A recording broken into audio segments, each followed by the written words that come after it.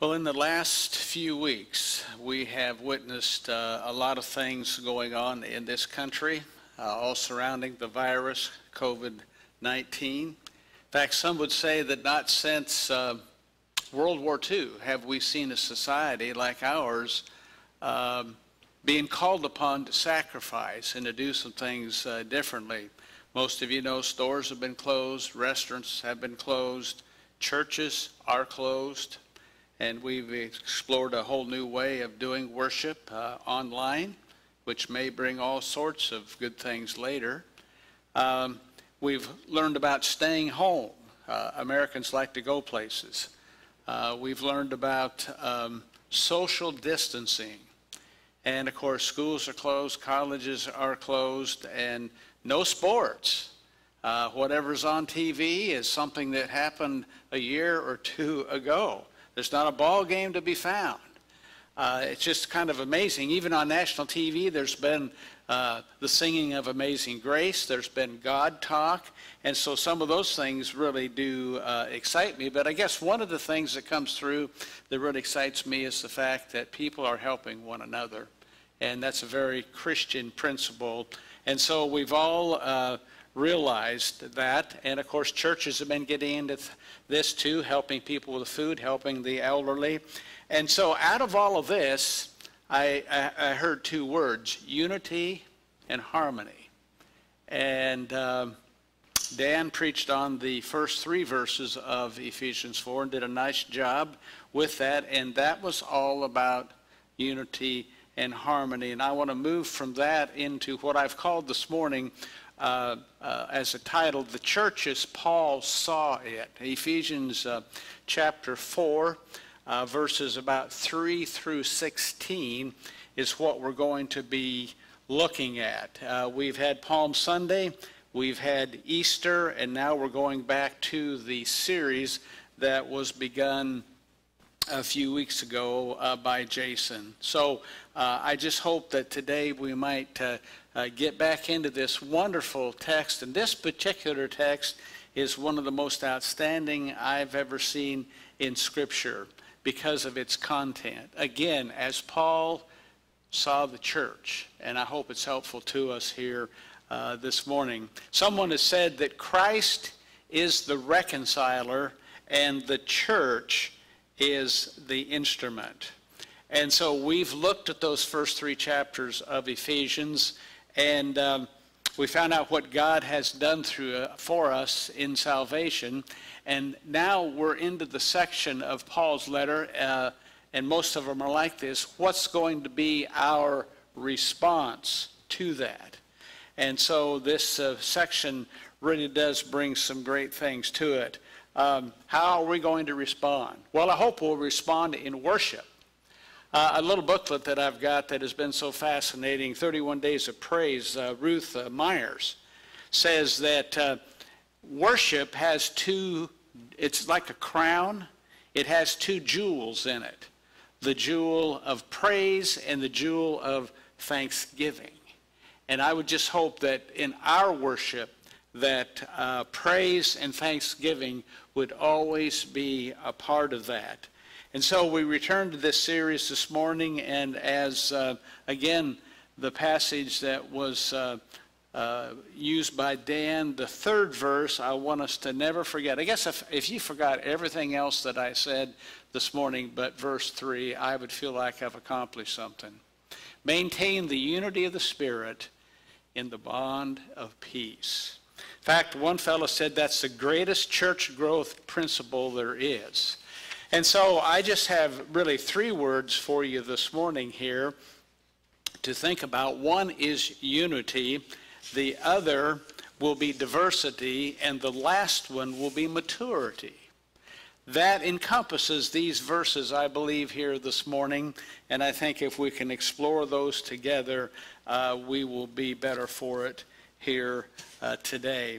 And so that first one is unity. And one of the things that is missing in church today is this: churches like Woodland Hills Church of Christ are part of a movement called the Restoration Movement. Now, you may not care about the history of that or whatever, but I hope you'll care about this. And this is one principle that is not talked about nearly at all anymore that we need to revive.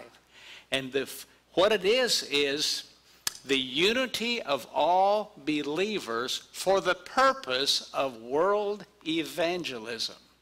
You see, we are commissioned to win the world to Christ, and you can't do it if you're a divided body. So Paul begins here and gives us a foundation or a platform, if you like, of 7 essentials that are needed in every church. And if you have a Bible open there with you, let's just look for a moment at that. As I said, verse 3 says, make every effort to keep the unity of the Spirit in the bond of peace. And then he says, there is one body and one Spirit, just as you were called to one hope when you were called. He said there is one Lord, there's one faith, there's one baptism, there's one God and Father of all, who is over all and through all and in you all. Well, that's quite a mouthful there this morning, but let's just take a quick look at what Paul says is the foundation of the church. He says there is one body. All those whom God has accepted into the family are part of that body. And we need to make sure that we are not making requirements of people that aren't in the Bible, but that we are making the requirements that Scripture does teach us. And so we adhere to that. There's one body, the local church. And then he says, there is one Spirit. Well, that's the Holy Spirit. And of course, Paul would say in another place, Romans chapter 8, verse 9, that if you don't have the Spirit, you're not one of God's children. And so it is important for us to understand that just like the central nervous system in the body, the Holy Spirit activates the entire body of believers. So there's one body and one Spirit, and then he says there's one hope. Well, that's heaven, and that's where all of us really want to go, and we look forward to going to heaven. But have you ever thought about who else is going to be there? I guess I'd have to admit that I haven't given a lot of thought to that. Well, Kenny Bowles is a fellow that has taught Greek and New Testament for many years. I think he's retired now from Ozark Christian College, but he has written a lot of good stuff. And here's what he said. I found it fascinating. You know who's going to be there? The people of the wrong color in many people's eyes. People from the wrong side of the tracks.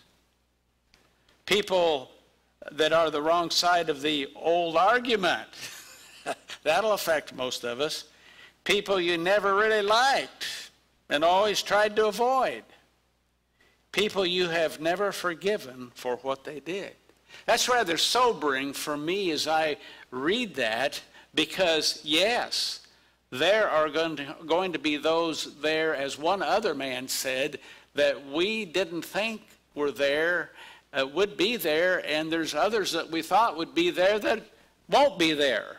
But there is one body and one Spirit and one hope, and that hope is heaven, and one Lord. Now, in New Testament times, this really had impact because the early Christians, largely under Roman rule, had to pledge allegiance to Jesus if they were a Christian, but they had a problem because Rome wanted the emperor to be worshipped, and so they would have to make a decision whether they were going to stay with Jesus or whether they were going to be devoted to Rome. And so this idea, you can't do both, and one Lord is Jesus, and we need to remember that that's something that we all have to do here, is to pledge our lives to Jesus Christ.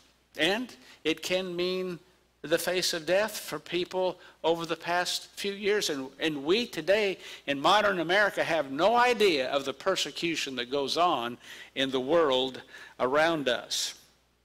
And then he says, one faith. Now, in Scripture, that can mean sometimes a body of doctrine, but here it is the one faith that is the uniform relationship and commitment to Jesus Christ.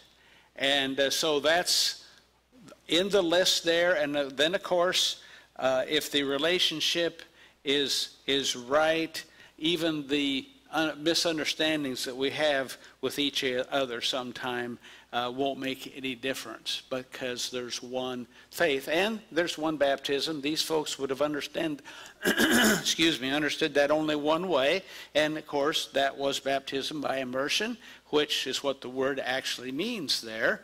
And then there's one God. The God of creation, the God who put it all together, is the one that Paul says should be the platform for the church. So we've got these, as one man said, the 7 ones. This is the foundation of the church. This is what God expects of us. And again, one body, one spirit, one hope, one Lord, one faith, one baptism, and one God. So if you have the beliefs down, then there can be unity by the local church. But the second piece this morning that I want to bring to your attention is the word diversity. In verses 7 through 11, if you would like to follow along here as I read this morning, he says, "But to each one of us grace has been given as Christ apportioned it."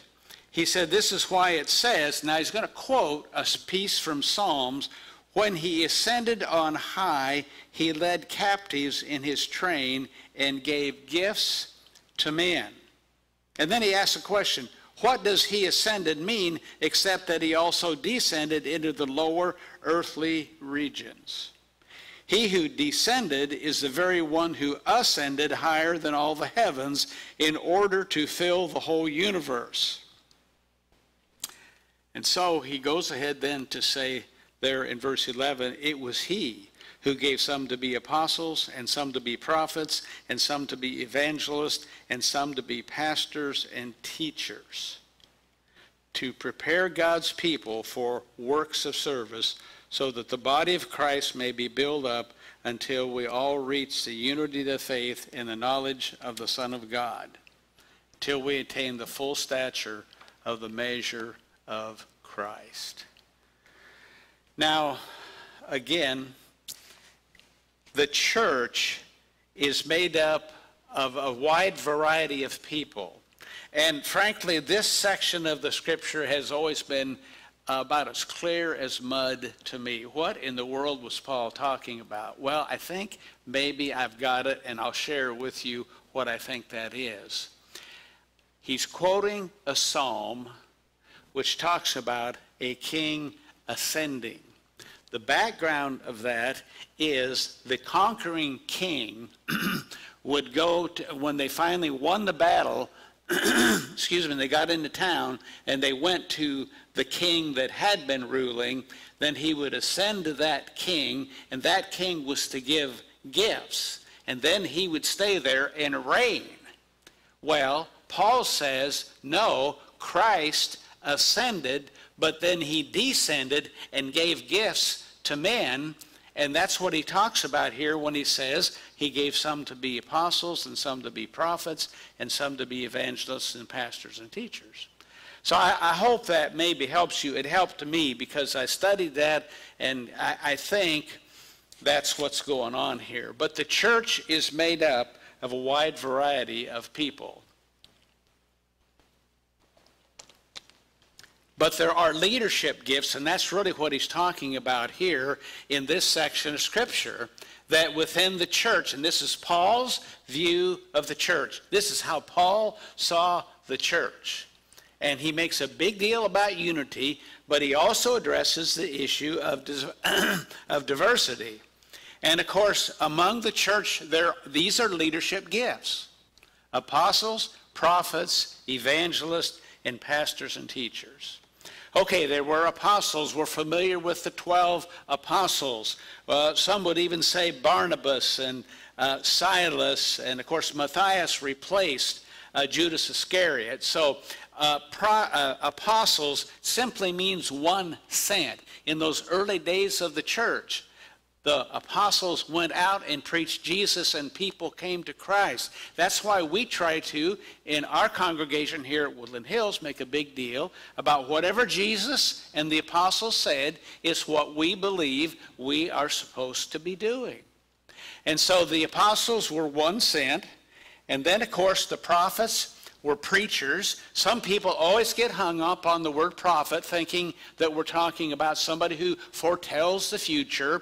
Well, there is the point of forthtelling, preaching the message of Christ, and foretelling, well, the prophet knows who won't respond and who will, so maybe there's some foretelling in that. But there's the apostles and prophets, and then there are evangelists. Evangelists won people to Christ. They carried the good news of the gospel. In fact, Paul will say to young Timothy, do the work of an evangelist. Fulfill your ministry. Some would even say that the evangelist wasn't just traveling, the evangelist was located. So basically, located evangelist could be the same as a pastor or teacher in some respects. And of course, he ends with pastors and teachers. The pastors have the idea of a shepherd, and teachers one who communicates the truth. A dear friend of mine said in a sermon one time, Christianity is a teaching religion. That's why we spend so much time teaching, is because that's the nature of Christianity, and we have much to share. So I think the local minister is an evangelist, or should be, is a pastor and teacher, all wrapped up into one. So you think about the local church again. The local church, wherever it might be, is largely a group of people who have pledged their lives to Jesus Christ. And they come together, and there are others who become leaders in that congregation. And I would say it would be good for every church leader to forget most everything they ever learned about worldly leadership, because spiritual leadership is different. You probably can borrow a little bit, but you got to be careful.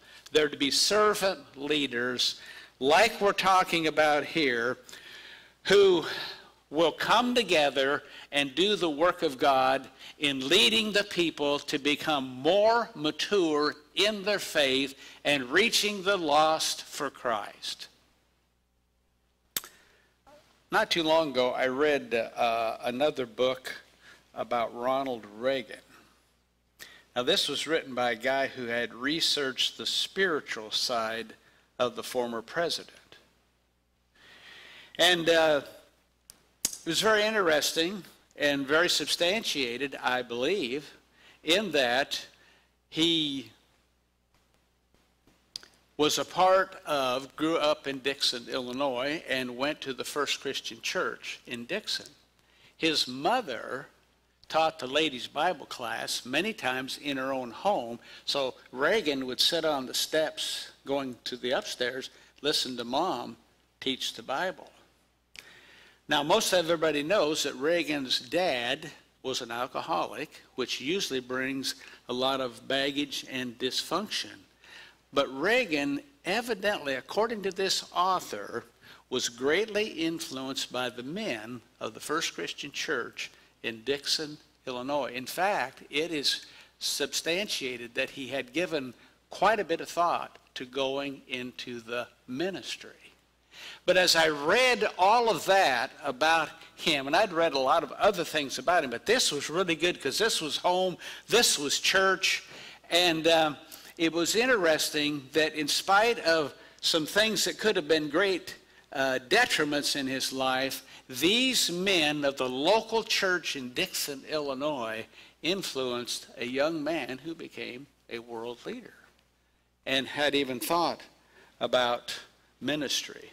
And that is, to me, what we should have as the ideal today in every church, is that we have that kind of nurturing and caring for every member of the church. So there is unity, there is diversity, as Paul saw, but the last thing is maybe the most important, and that is maturity. And look at verses 14 through 16. He says, then we will no longer be infants tossed back and forth by the waves and blown here and there by every wind of teaching and by the cunning and craftiness of men in their deceitful scheming. He says, instead, speaking the truth in love, we will in all things grow up into him who is the head, that is Christ. And from him the whole body, joined and held together by every supporting ligament, grows and builds itself up in love as each part does its work. The thing we want to have happen is for people to come to Christ and grow up and mature in Christ. And I would challenge you with this. When a newborn baby or a baby begins to grow and maybe even gets to 6 months, and that baby doesn't appear to be growing, we're off to the doctor immediately. There's something wrong. We got to find out why this baby is not growing. And I would ask you the question, why don't we do the same with baby Christians? They need the same attention. And if they're not growing, then leadership and membership needs to be trying to help them find out why they aren't growing and see what we can do to nurture them. Again, but see, sometimes in that nurturing, that might even mean encouraging, but it might also mean correcting. All those things are important. And then verse 15 says, but how we do it, speaking the truth in love. I want you to remember verse 15. It is key. When I was young, there was the speaking of a lot of truth. I'm not quite as certain about the love that was supposed to come with that. Today we see a lot of love, and I'm not sure we're speaking the truth as we should. Why can't we get it right from Paul? Speaking the truth in love. You see, the body grows and functions, and the body of Christ needs to do the same thing. And so this morning in this passage of Scripture, there's a whole lot that can be said. I think it is really a huge piece of steak that takes lots and lots of chewing and enjoying, because it really, Paul's view of the church boils down to the fact of unity and diversity and maturity. And so the local church is still the instrument that God wants it to be. It is the body of Christ here on earth.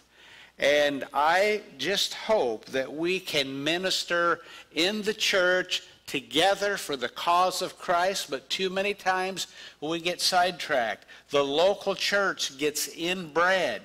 It has people that are disagreeing, and they're fighting, and there's trivial opinions being expressed. So we could go on and on and on. But I just want to call us to a higher plane, to speak the truth in love, to nurture, to correct, and to bring us together into a growing congregation.